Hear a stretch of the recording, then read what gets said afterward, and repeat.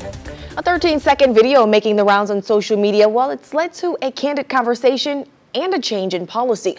The video shows a BPD officer restraining a teen with his knee on his neck, which was a similar move used on George Floyd. While 12 News reporter Tyler Segerman sat down with the chief tonight.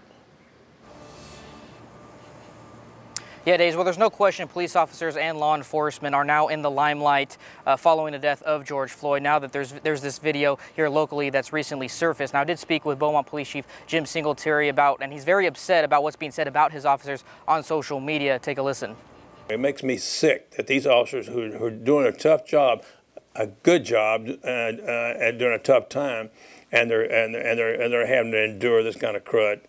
It makes me ill. Our officers are going through too much stuff as it is right now without having to put up with threats by these clowns with social media.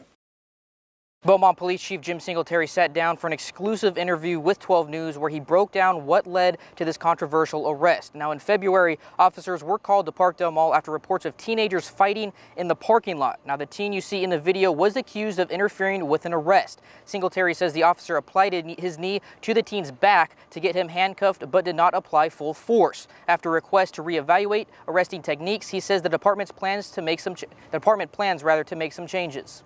At the request of the NAACP, the 100 black men and other citizens, we looked at it, and we're not gonna teach or condone any technique that makes the neck or the head the initial point of contact during any type of arrest or use of force.